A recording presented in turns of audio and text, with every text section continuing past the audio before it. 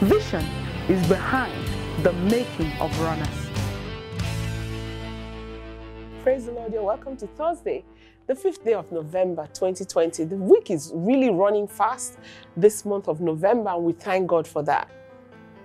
Our topic today on the Seeds of Destiny is irrelevance, the result of idleness. The Bible says, by much slothfulness the building decayeth, and through idleness of the hands the house droppeth through.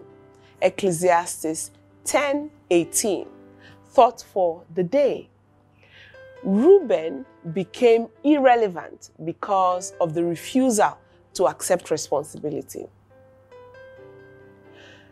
The scripture makes it clear that one of the tragedies of Reuben was the spell of indolence. This spell of indolence even affected the future generations of Reuben.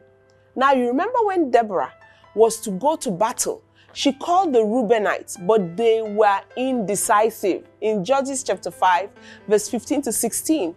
And in Judges chapter 5 and verse 16, it says, the divisions of Reuben were great searchings of the heart. The Reubenites seemed to be asking themselves, should we go to battle? Should we not go to battle? Hey, let's relax, and so on and so forth. And what happened? This rendered the Reubenites indecisive and useless.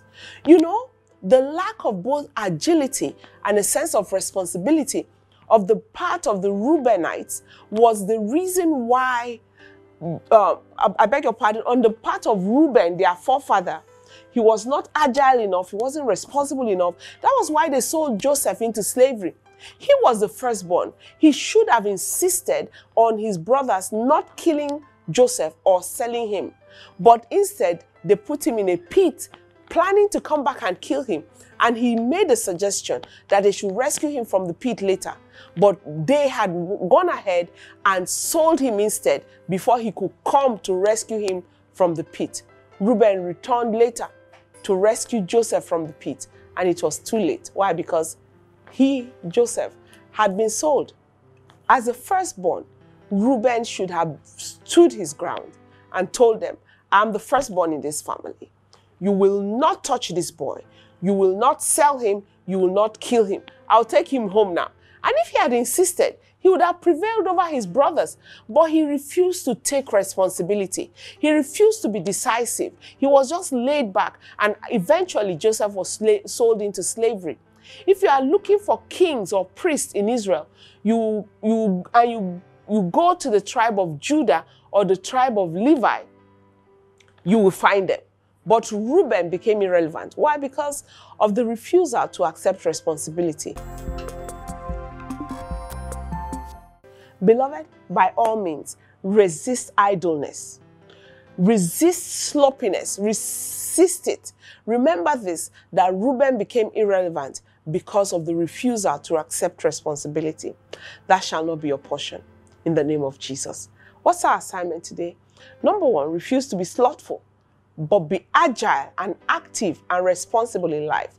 And number two, decide to engage your life, your time, your energy in profitable activities. Praise God. Let's pray. Say after me, Father, thank you for your word to me today. Deliver me, Lord, from every form of slothfulness and irresponsibility. I receive your help to take responsibility today. Oh Lord, in Jesus' name. Praise God. Hallelujah. Congratulations.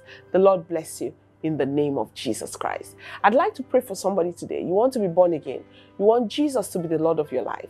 Simply pray this after me. Say, Lord Jesus, thank you for dying for my sins.